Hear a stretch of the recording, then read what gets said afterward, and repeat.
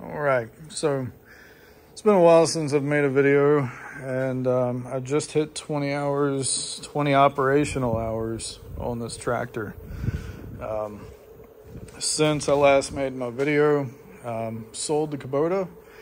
It just wasn't worth having around on the farm. It just didn't pick up enough, and I mean, that's the whole reason we upgraded to the John Deere. But I bought this. It's a 1950 John Deere M 2-cylinder. Absolutely love it. I'm in the rebuilding process right now. Wouldn't even run when I got it. It's running now. Tore it down. Carburetor will be here tomorrow. So I'll make a video on this one. Pretty excited. Keeping it original 6-volt too. Original Marvel carburetor. I'm going to put back on it. Pretty excited. Back to this one. So 20 operational hours. The only differences from last time to this time is this harness right here. This is for a Frontier pressure sprayer right there in the corner. It's a LS 2004 12-foot boom. And my dealership included in the price, I'm assuming they said it was free, but they picked up my tractor, brought it to the dealership, installed the wiring harness, and I'm good to go. So I have done everything from bush hogging, tilling, moving gravel, moving compost, moving wood chips, leveling, you name it. It has been a short but long 20 operational hours. I've not had one leak. I have not had one issue. According to the app, I have not had a true code. Remember in my earlier videos, I made some codes pop just to show them. But other than that, I've had no issues whatsoever. No leaks right here. No leaks on the ground. No hydraulic fittings loose. No electrical connectors loose.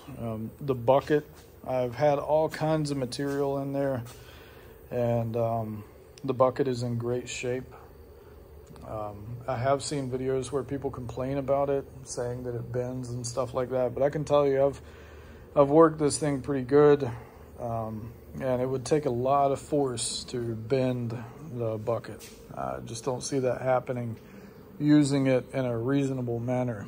So, especially if you want to take care of it. We want this thing for the long term, and in order for us to do that, we got to take care of it. It's been outside, especially when we were redoing this place. I had implements all over the place. We got a cedar. Pretty excited about that one. It's a Tar River. It's actually made in North Carolina.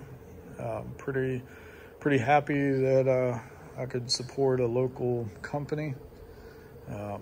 I actually bought that from John Deere dealer. It wasn't my direct dealer. I got it from a different John Deere dealer.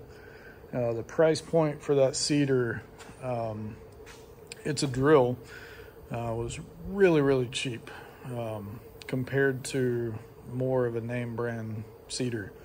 So if you want me to make a video of any of my implements, let me know in the comments. I'll be happy to. With the 3025, I did get the Frontier tiller, the biggest one I could get. It's the RT 3062. Everything I'm trying to get is quick match, but back to the 20-hour review. I just don't have a lot. There's not been any issues. Everything has worked as good as it should. I've got it pulled into the barn because technically an hour overdue for doing the 10-hour service, which is just greasing everything, checking fluids. And if you remember in the 10-hour video, the torque check for the tires didn't make it, so I had to retorque them. So I'm going to check them again, just spot check, make sure there's no issues. But overall, very happy with the 3025. I'm so glad the dealer and my wife said that I should get the 3 series and not the 2. So that's about it. Hope you have a good day, and thanks for watching.